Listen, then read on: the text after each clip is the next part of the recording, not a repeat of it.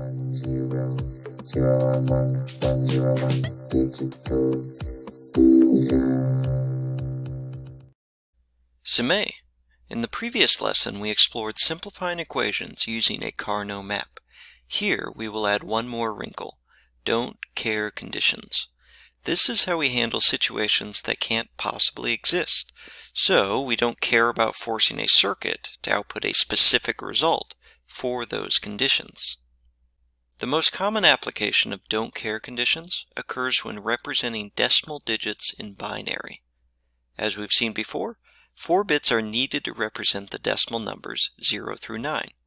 But with 4 bits, we could represent decimal 10, 11, 12, and so on up through 15. That means there will be some unused bit combinations. Let's look at this situation. A number pad with buttons for decimal 0 through 9 is used to record data. When the user presses a button, that signal gets encoded into 4 bits. For example, pressing the 7 sends the code 0111 to the processor. Why does it need to be encoded? Because the language of the processor is binary. It wouldn't understand the keystroke otherwise. Next, that 4-bit code is used to determine if a light turns on. If decimal 3, 7, or 9 is pressed, the light turns on. If any other number is pressed, the light stays off. Our task is to identify the simplest possible equation for the light output. As usual, we can make a truth table for this situation.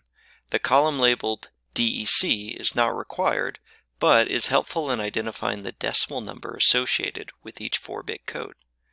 Another note is that I labeled each of the input variables with the same letter, but a different subscript to indicate its bit position. This is a useful strategy with inputs that represent a coherent number. If I name these, for example, W, X, Y, and Z, it would still be correct, but it implies that the inputs work independently. Now, for the body of the table, what do you notice is strange or new?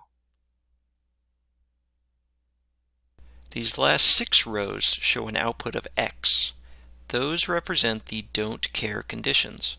We don't care about how the light bulb would respond to an input of 10 or 15, because that set of inputs is impossible.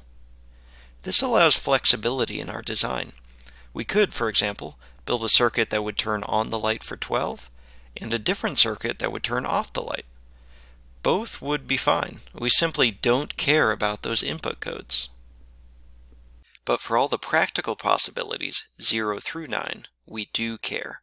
It is important that the light is on for the indicated cases, represented by a 1, in rows 3, 7, and 9. Just as important, the light must be off for all other single-digit cases, so those outputs must be 0. From this truth table, we can create a K-map. 4 input variables leads to this 4x4 grid, and I make sure to use the same names for the variables. Each output on the truth table, whether 0, 1, or X, can be placed in its appropriate square. I happen to start with X's here. Notice how each of these squares shows the binary code for a number bigger than 9, from 10 in the lower right to 15 in the middle. Up next, I filled in the ones. For instance, this top one is the square for binary 0011, or decimal 3. I could have filled in zeros to the remaining squares, but I simply left them blank. Now to make the groups, we need to follow these guidelines. All ones must be grouped, because the light must turn on for those cases. No zeros can be in any groups, because the light must be off for those cases. And the X's are flexible. We group them when they are convenient for us, which here means where they allow for larger groups. So look at this K-map and identify the 2 best groups to use. Pause the video while you do so. The first group I notice is this tall, skinny, brown group of 4. This covers 2 of the required ones, and it includes 2 X's. The next group needs to cover the remaining 1. There are several options here that would make a correct circuit. I could choose a group of 1. I could choose either of 2 groups of 2. But bigger is better. I should choose this group of 4.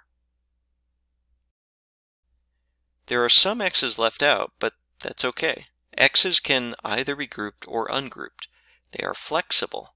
An easy way to remember this is that the letter X appears right in the middle of the word flexible. Finally, from those two groups, we can identify two product terms and form the final equation, shown here. Here's another more general example. In this case, we see the shorthand canonical SOP notation used to define both G and D. G is the actual output variable. It indicates where the output signal must equal 1. D is short for don't care. It indicates where the don't care conditions are, or where x's appear on the K-map. From the equations, we fill in the indicated min terms. For example, this 15 on the D function tells us we should place an x at binary code 111 or decimal 15. The true values are placed from the G function. For example, this 3 tells us we should place a 1 at binary code 0011 or decimal 3. Always double check to make sure you haven't missed a min term from either function. The groups are a little tricky in this one. Pause the video and see if you can find the best groups to use. The first group has size 8. It is the entire left half of the map. Thank goodness for those x's. Now for the next group, let's find one that will cover this bottom one. There are several options, such as a group of 2 like this, or a group of 4 like this. Which one is best? The answer might surprise you. It is this wraparound group of 4. That single group covers the remaining ones. Always be aware of the possibility of wraparound groups. From those two groups, we form this simple equation. I'll leave you to verify. As a reminder, we can turn SOP equations easily into and/or circuits, like you see here. In this example, the NOT gates are implied by the primes on the variables. Note what this circuit accomplishes for us. If we substitute in any binary codes for function g, the output is guaranteed to be 1. For example, in the code for decimal 12, w is 1, x is 1, y is 0, and z is 0.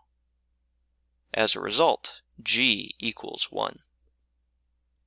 But for any of the don't care conditions, the output could be either 0 or 1. For example, look at an input that was grouped, such as 0, 0, 0, 0. Here, g equals 1. And now look at an input that was not grouped, such as 1, 0, 1, 0. In this case, g equals 0. There's flexibility in the outputs for don't care conditions. But we're not done proving the accuracy of this circuit yet. We must also make sure that any of the zeros or blanks actually output a 0. There is no flexibility here. You can quickly check all 4 of these input codes. For example, 0, 1, 1, 0 has x equal 1, y equal 1, and z equals 0. As you can see, g then equals 0.